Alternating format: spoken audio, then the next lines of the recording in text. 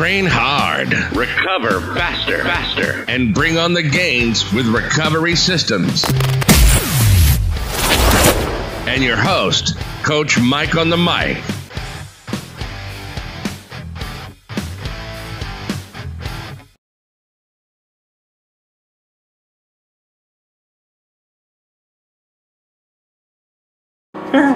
All right, so working out the Humon. So this is a threshold test.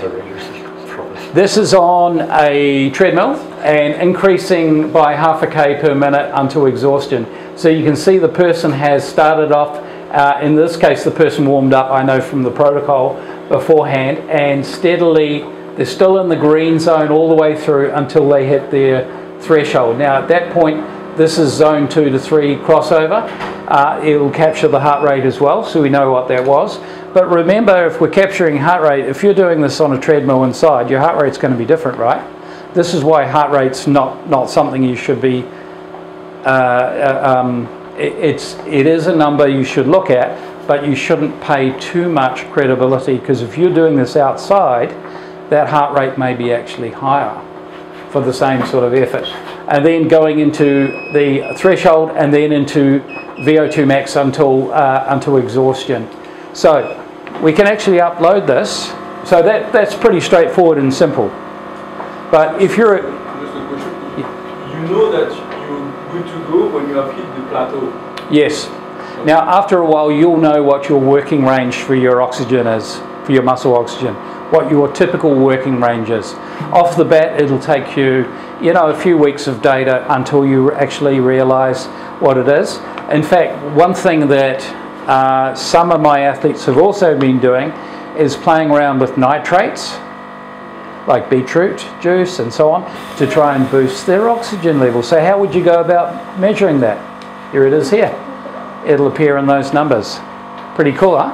So that in itself is pretty valuable data, particularly if you're matching it with your with various things, your pace, your heart rate, and so on. But you can actually upload this. Take a look at this. Anyone using Training Peaks in the room? Just signed up. Did you? Or at Today's Plan or any of those platforms. So this is a scatter file.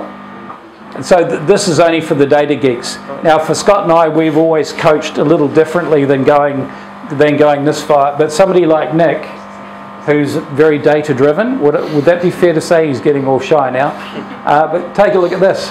Look at the tipping point of the anaerobic, and then a very steep tipping point down to exhaustion.